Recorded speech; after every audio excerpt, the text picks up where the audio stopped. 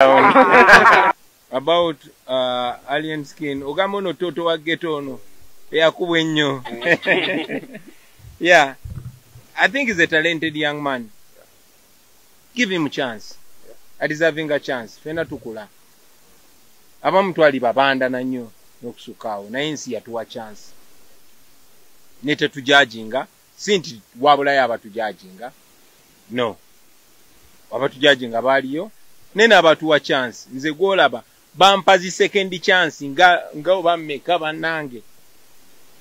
So, tu transforminga. Netukula. You know, bobero omuto okola ng'omuto. Bokula n'okola ng'omukulu. So, lwaki weewuunya ng'omuto akoze ng'omuto?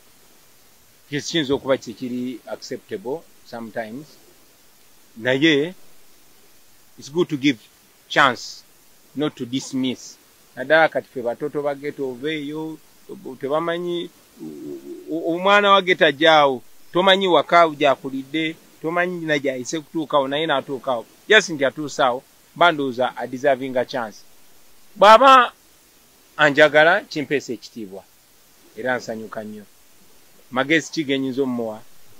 Koppa ebirungi ku nze, ebibi obikyawe era obyewale. You know, at least nze artist omuto yena bwantunulira alaba olugendo, alaba bweki Katonda ampadde omukisa n'embeerawo, nasooka okubeera standooza nga nyina emyaka 19. Kagoma, I was 20 years when nakolera Kagoma. Kati giwiseeyo myaka 21. Nkoze ensobi nnyingi nenkola n'ebirungi bingi. At least the example Joliaga ekino Bobi yasuula wano kwega feba artists nze n'abalala bannange tulinga ekitabo okisomamu n'olaba. Abagezi batugamba experience is a good teacher, but nze mama wange yangamba nga experience is a good teacher to a fool. Smart people learn from the mistakes of other people or the successes of other people, you know. So bwendaba bano ba artists abalala naddala ba ghetto youth nga bwe nakyogedde kulaba nga babakyankalanya. Saawa zino Uganda Music Association okulonda okwali kuno okubeerawo gavumenti yakuyingiramu. Era kati saawa zino buli muyimbi tamanyi wawaagwa, tamanyi ani akulembera ekitongole ekyo, ani tugende wasaha, ffe tuli basindi tuli baki. Bwetyo gavumenti ne succeeding okudividinga abayimbi nti abandi badde nga bali wamu kati buli omu ali bibye. So kino kyo tuleke kyerabira nti ngawe mukiraba mu music wekiri ne mu bulamu bwa bulijjo. Era saagala mwawule obulamu bwammwe ne politics, kubanga politics akukwatako kasita obanga oli mulamu ng'obeeramu ensi. Politics w'ensi eyo akwatako, oba oli muyimbi oba oli munnamawulire oba oli ki, akwatako ku lwaki yasalawo buli kimu obulamu bwo butambudde butya, ebyobujjanja bibiri bitya, mu abayimbi mukoze mutya, nti bateekawo n'embeera nti ng'okuwandiika oluyimba olina gy'olina okugenda, simanyi ate balula beebekkaanye bakukkiriza okuyimba, oba ogenda kuyimba olina okufuna okugetinga registered.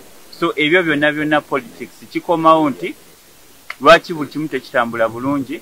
Gavumenti eri deliberate okulaba nga tetuli united, era bajja kukola buli kimu okulaba nga batwawulayawula basobole bo okutusuuza ekyaffe ekituufu.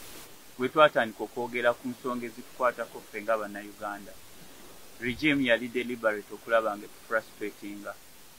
Bataddewo zi ban concerts zaffe baziremeseza. Yes, definitely, kubanga music yali craft gye twali tu earninga from. Buli kimu kikyuka.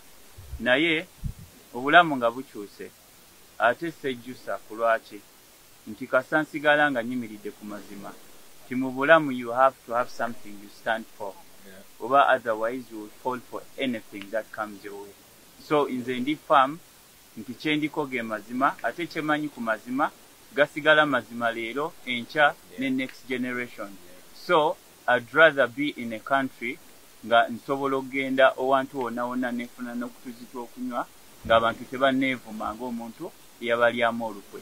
Nze nja sigala nga nyimiridde ku mazima wadde embeera si nnungi, naye nga we bagamba nti ne bwe baggalawo oluggi Katonda afuna engeri jakubeezaawo tusobodde okubeerawo mostly nga abantu abatukiririzamu reaching out. Oyinza okuba ng'oli awo nakubira akasimu n'agamba kebera ku simu ntaddeyo kano kakuyambe bwe kati.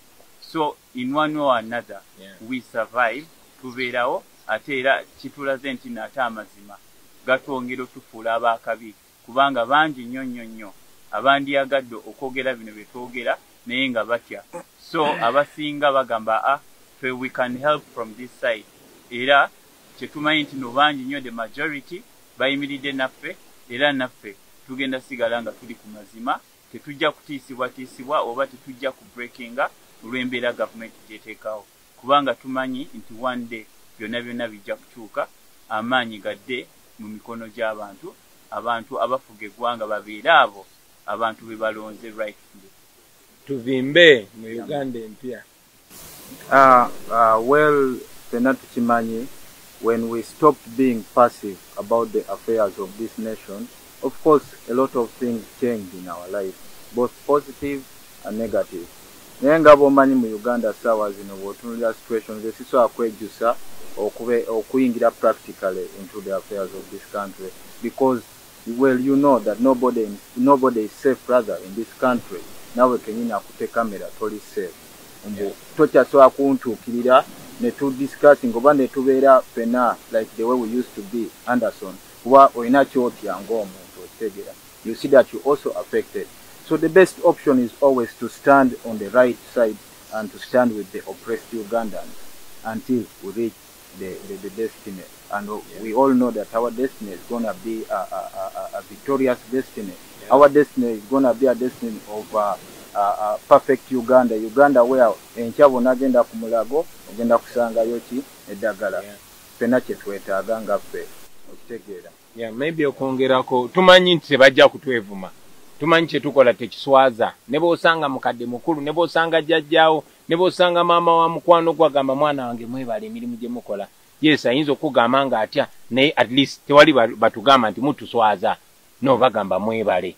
Yes, abamu baba atya naga nakutunira naye namaliza gamba mwebale. So tumanyi nti kyetukola kituufu, kituweesa ekitiibwa, kitwagazisa. Ate tumanyi nti n'ebiseera eby'omu maaso oluvannyuma nga ffenna tukaddiye oba nga tufudde, still amajja gaffe tegajja kuba nga tebatwevuma. Bajja kuba batwogerako bulungi nga bagamba waalingawo abavubuka, waalingawo ba artist abayimirira ku kituufu. Kuba si ffe tusoose, Fire Lutaaya bamuwaŋŋangusa n'omuwaŋŋangusa n'agenda e Congo n'amalira Sweden ku mirembe gya Amini nga Amini tayagala ba artist bayimba mazima.